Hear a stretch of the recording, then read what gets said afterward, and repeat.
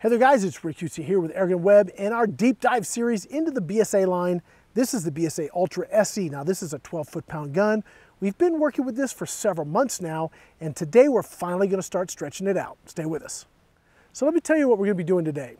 We've been shooting everything at 25 yards, kind of to just really understand how the gun performs, what kind of pellets are gonna do what in it. Today, we're gonna stretch it out. Now, I really wanna go hunting with this. Even though it's a 12 foot-pound gun, I think because it's so quiet, because it's so compact, it's really ideal for that backyard pest control situation or just really precision shooting in the backyard. So we've basically been looking at 25 yards, but I know I'm probably gonna shoot beyond 25 yards. Now, the best way for me to really know how this gun is gonna do beyond that is just to get out and do some shooting. That's what we're doing today. So I'm gonna just dial this in as tight as I can at 25 yards. And then we're gonna march it out to 50 yards, and we're gonna see, kind of with using our mil dots, we're gonna see where the pellet's landing, and then I'm gonna try and use the mil dots to put my shot on target. Now, I'm gonna be using the phone scope today, so you're actually gonna see what I see through the scope, which is pretty cool. This is the Hawke Frontier First Focal Plane. It's got a dynamite reticle, so this should kind of give you guys an idea of how I go hunting when I'm using my mil dots, because I'm not tweaking knobs out in the field, I'm just not. I use my mil dots. I've done my range sort of calculations. I know what's going to land where at what distance. That's what we're doing today. Let's get to it. Okay, so we are shooting the Hades pellets. These things have proven to be very consistent. I think they're going to be great for hunting, even in a lower foot-pound gun, because the lead with these is very soft. So I bet you we'd probably still get some expansion, even though we're not shooting super fast. Hold on, these flies are driving me nuts today. It is the way it is here in West Texas. So we'll just do the best we can. So first thing I want to show you guys is this scope I'm using. It's first focal plane. Now, I described that a little bit in the intro, but I'm going to show you now. So I'm going to hit the record on the phone scope here. I'm just going to stand up and do it. So if I am looking at the target here, let me get you on target. Okay, so you can see the target. Now I'm going to hit record, and I'm going to zoom in and out. You guys are going to see what this does when I do that. Okay, so what's different with this first focal plane is the reticle comes with you. So your mil dot spacing remains consistent. Now, why is that important? Well, when you are in the field and you're hunting whatever, and you're having to change magnification, you've really got enough to deal with already without having to try and remember what your mil holdover at what magnification at what range. So this sort of takes at least that thing out of the equation, because at 50 yards, if you're 3 mils, you're 3 mils, period. Doesn't matter if you're zoomed at 8 or 20, it's going to be consistent. And from a hunting perspective with varying ranges, I really like that. So we're going to use this Frontier scope today. We're going to go ahead and get zeroed, like I said, at 25 yards, and then we'll see how we do at 50. So let's get to it. Okay, I'm going to set it to right about 12 power today. This goes up to 20, but I want you guys to see the picture pretty well. If I zoom in too far, it I don't know, it may not capture real well on the camera, so we're going to stay zoomed out a bit. Okay, so the first thing we'll do is just see where we're hitting. We have a little bit of breeze today, not too bad. All right, let's take a shot here. Okay, so we're just a teeny bit low. I'm gonna bring that up. We're a little bit right, so I'm gonna go left. Let's see here.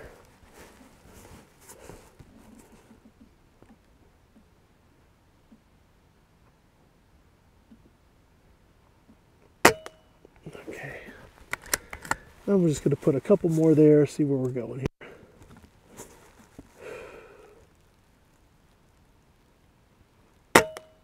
And we come up just a bit.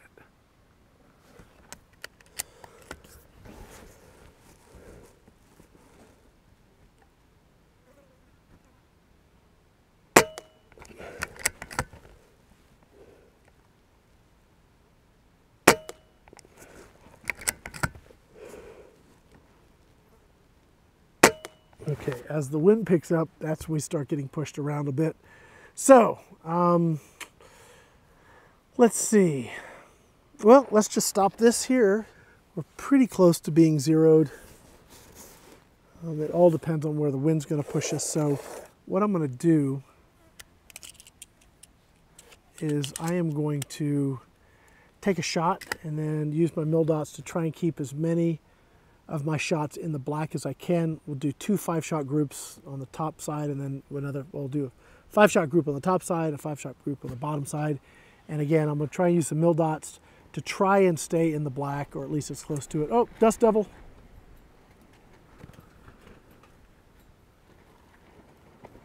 And there it goes.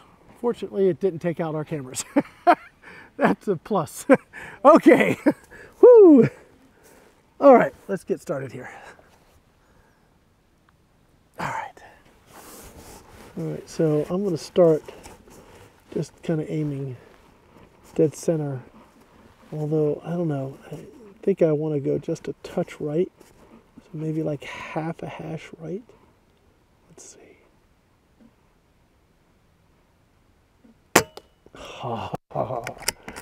That was it.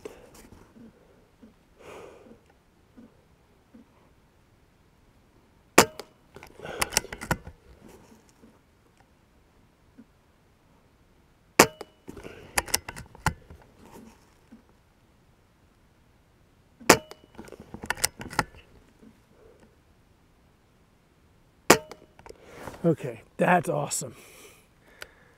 Okay, it's calmed down a little bit. I don't know if I'm still going to be needing to kind of adjust. Let's see. Now, let's going to go dead center and see what happens here.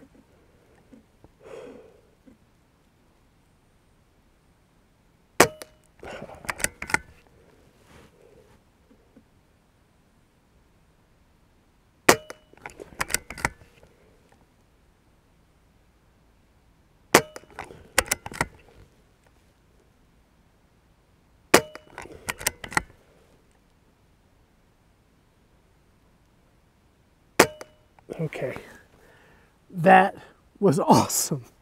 We're going to reset, put the target out at 50 yards, and see if we can get, if we get anywhere near that, I'm going to be super stoked. Be right back. First thing we got to do here is find out where we're landing. So we'll take a couple shots, see if we're going to have consistency. I haven't really shot these at 50 yards, so I don't know. I'm going to 18-1-3 shoot good. So I'm going to hope that these also do. All right. All right, let's take our first shot here. So I'm thinking, oh, we may, I'm betting we're going to be not on the target with our first shot. All right, so let me show you how to do this.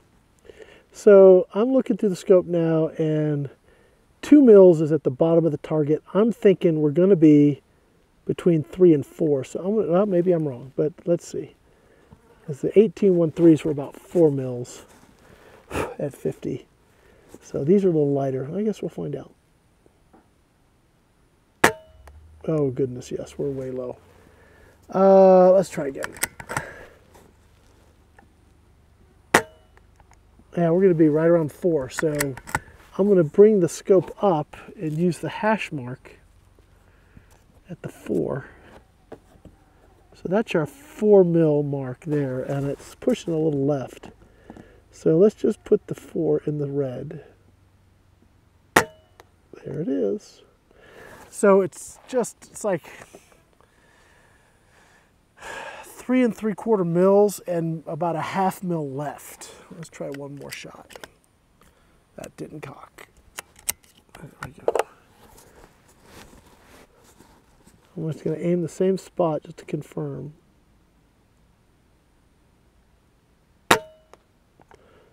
Oh, that's like 3.5 mils. All right, well, let's see what happens. That was 3.5 mils dead center. That would be nice. That would be a great, easy place to aim.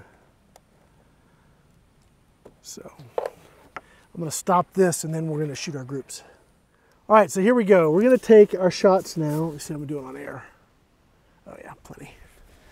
And I'm going to try and keep my shots, gosh, I guess at 50 yards with a 12 foot-pound gun, if I can keep them on the orange, I'm gonna be happy. But let's see if I can get some in the black. We'll do 5 shots on each target and try and use our mil dots, which you'll be able to see in the scope. Yes, you will, cool. You'll be able to see those in the scope.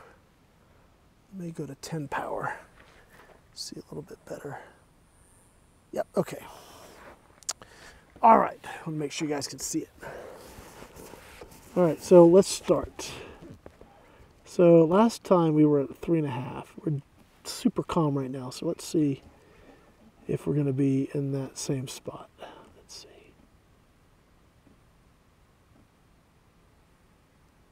You know what's gonna be really useful is a magazine with pellets and a cocked rifle. All of that's gonna be really important. All right, so that was a test, and I failed. All right, here we go.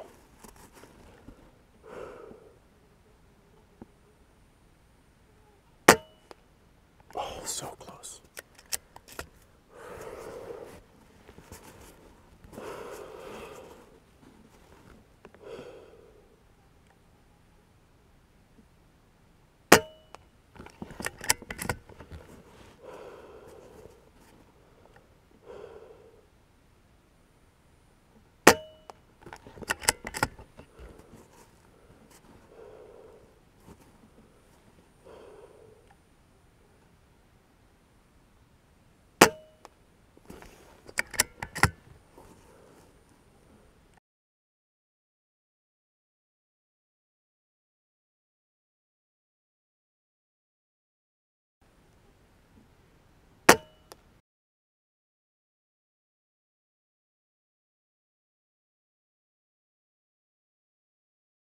Okay, kind of all over the place. Oh, that's a bummer. Okay, we'll try one more time. And it may be that we just need to go with a straight domed pellet for 50-yard accuracy, but we're just going to give this a shot here. Okay. So those last shots were hitting right at 4. I'm going to try 4. I got a little breeze into my face, which could be causing it to drop a little.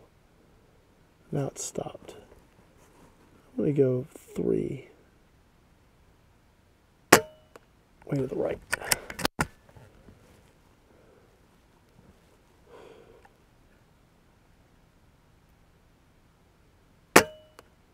Way right. Okay, we got something going on down there at the target wind-wise that I'm not seeing.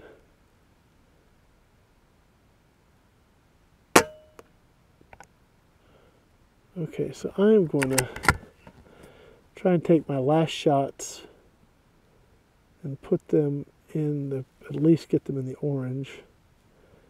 So if it's 4, no, it's 3.5 and 1 to the right. So let's try it. Oh, dang it, come it.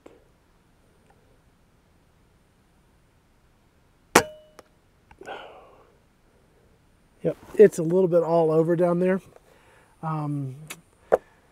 Okay, well, that means that at 50 yards, we're gonna have to find a different pellet. Let's wrap this up. All right, guys, well, that is why we do this kind of testing. So we know now that at 25 yards, Hades pellets, with the scope, we have some great options in the mil dot to be able to move things around, shift it a little bit depending on wind, but we can put shots in the black, and that's what we wanted to see. That's essentially all 5 shots, just dead nuts right in the black.